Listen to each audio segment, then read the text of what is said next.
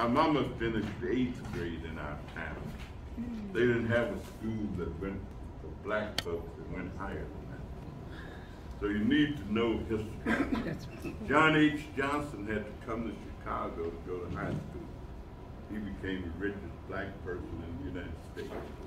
But his mama told him, said, Johnny, when you finish the 8th grade, we're gonna move to Chicago so you can go to high school. Because in Arkansas City, Arkansas, they didn't have a high school black. Only 8th grade, so he used to joke about he had to go to the 8th grade twice. Because when he finished the 8th grade, she told him, I didn't save enough money for us to move to Chicago, so you have to go to the 8th grade again. And obviously he was a smart little boy. But my mama taught us always be the best of whatever it is.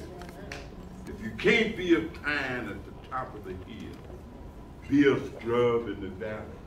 But be the best little scrub by the side of the river. If you can't be a highway, just be a trail. If you can't be the moon, then be a star. It's not by size that you win or fail. But be the best. Be the very best.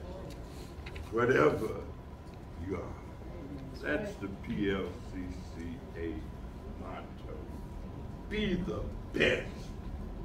Whatever you are. Bishop, my pleasure. Thank you.